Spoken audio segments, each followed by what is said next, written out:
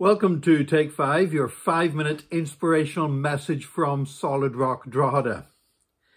One of my favourite scriptures is in the book of Proverbs. Proverbs chapter 16, verse 31. It says, "Grey hair is a crown of splendour. It is attained in the way of righteousness." And of course, the reason why I like that verse is because I've got grey hair.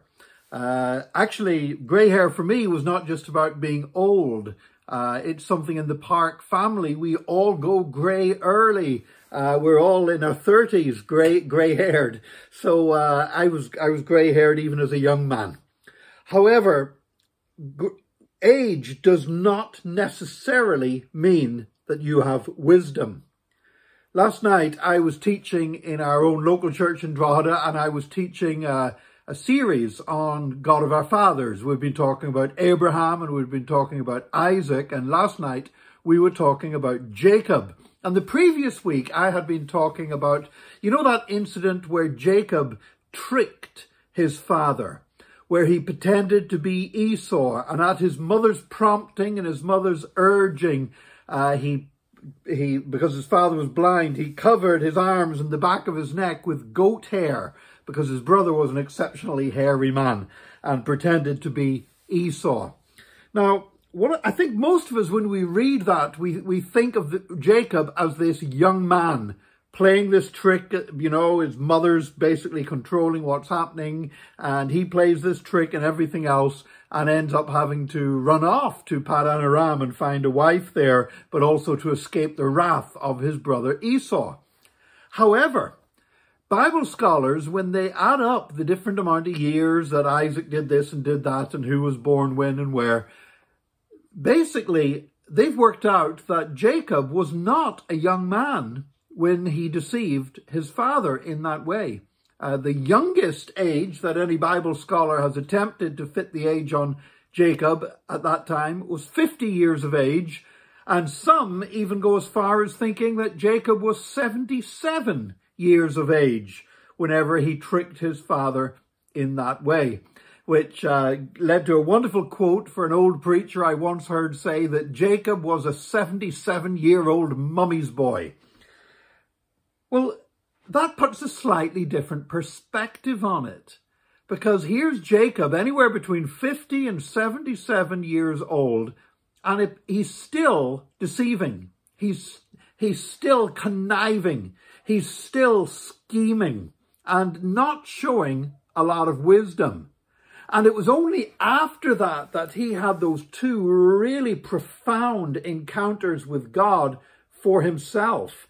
And one was whenever he was sleeping at Bethel, and he had the dream of the ladder and the angels ascending and descending. And of course, the other one was later on whenever he was by the river at Jabbok, and he wrestled with God and prevailed.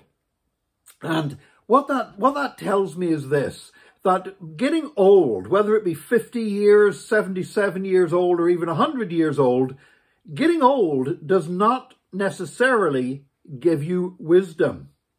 In fact, age is only useful if you gain experience, gain knowledge, gain a closer walk with God as you go through your years.